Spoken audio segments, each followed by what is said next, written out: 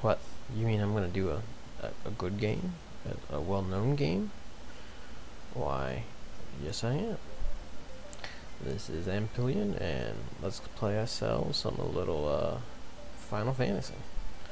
This is the original NES title, so everything's gonna be a little basic, if you want to call it that. As you'll notice, this game came back. It came out in '87. Released here in the States by Nintendo in '90, I believe. Let's see. Continue. No. I remember buying this game back when I was 10. This game cost about $70, which was, if you look back now, was kind of a ridiculous amount of money for a rather basic looking game, but we definitely got the money's worth out of this thing. I want to say I've played through this about a dozen times.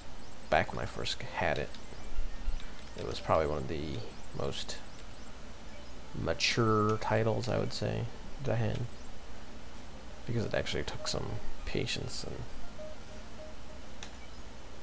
some strategy to make it through some of the caves and dungeons and whatnot. And this was back before the internet, so you kind of had to poke around and find things on your own.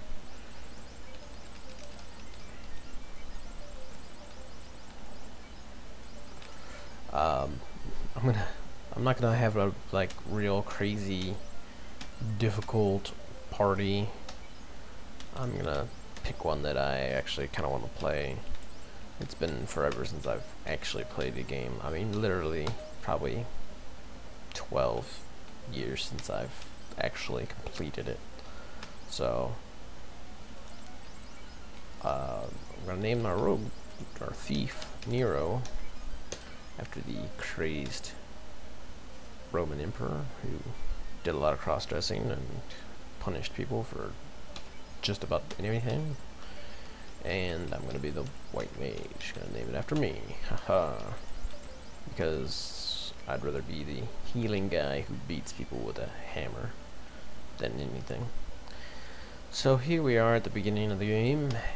This is the first town castle area. I believe it's Corneria. Somebody will correct us on this. Yeah. I'm not gonna talk to everybody in this game, but I'll talk to the important people, like the king here, who tells us we need to go rescue the kidnapped princess from Garland. We will get to that as soon as we grind a few levels, because otherwise we'll be mercilessly slaughtered. And this guy here tells us, hey, that Garland guy? Yeah, he's to the northwest. So, essentially, the guards know exactly where he is and where the princess is, but I guess they just don't feel like going and getting it themselves. I mean, I guess the king just has soldiers for the looks. Hey, you, tell me, yeah. Corneria, yeah, Corneria? Yeah, it's not Corneria, Corneria, I guess. Alright. I didn't want to talk to you anyway, thanks. Alright, so, let's get our equipment on. These guys, wooden nunchucks all around. Rapier for our thief guy, and this iron hammer for my white mage. And we're out of here. Go pick up some armor. What else we got? Cloth for the mage, and a wooden breastplate for Nero. It's not really the most durable or mobile piece of material we could make a breastplate out of, but the magic is going to the only person who can learn magic at this moment. We'll get a cure, a harm, and a ruse. And we'll come back later and pick up the only other spell we can learn here. Alright, well, so we're moving down, moving out, and oh hey, before I forget this time, we're gonna equip our gear. Last time I started recording for this thing, I entirely forgot to equip any of the stuff, and the fight took way too long. So now that we've got our stuff equipped, we can start a fight. Hey, some imps. We're gonna be beating up a lot of you guys here for the next, you know, couple hours. Well, not a couple hours, but for a while. The game does suffer from a lot of grind fever. You'll get from one point to another. You'll realize that you're probably not the right level for a dungeon or a quest or whatever, and you'll inevitably have to walk around and fight stuff for a while.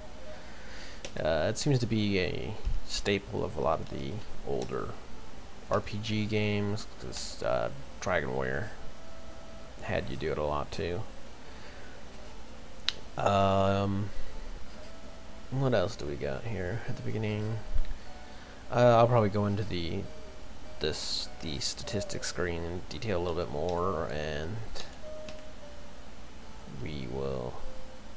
I'm not going to show you every single fight, but you'll get the gist of what's going on here with the fight screen.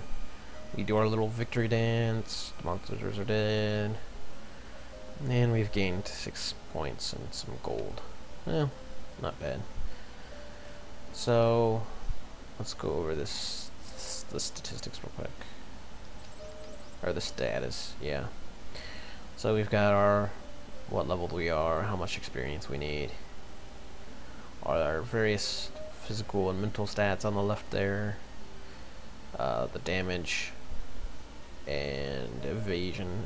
The evasion is going to come in important for our black belts, as you'll see. The only difference here for anybody is different classes are going to have different numerical statistics that go up. I mean, your strength is your ability to hit or do damage. Your agility is your amount of extra attacks.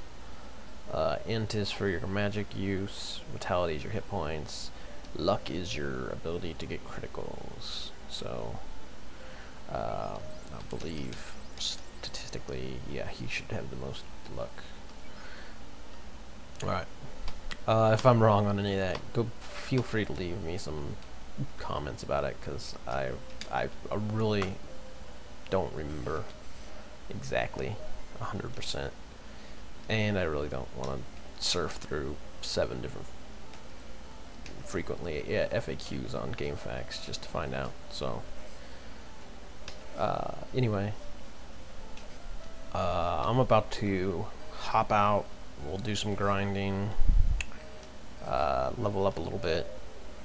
I was hoping I could find some more different enemies for us to check out, but no wolves apparently want to show up. But yeah, I'll do some grinding, level up. The next video will cover actually advancing the plot. We'll go in and hopefully rescue the princess from Garland and do all kinds of fun stuff like that, which involve repeatedly beating people up, getting things, and bringing them back to other people. Yeah, essentially the game is up. Hey, there's a wolf. Essentially the game is a big fetch quest for a majority of the time. But yeah, we'll cover that. Hey, look at that, dead.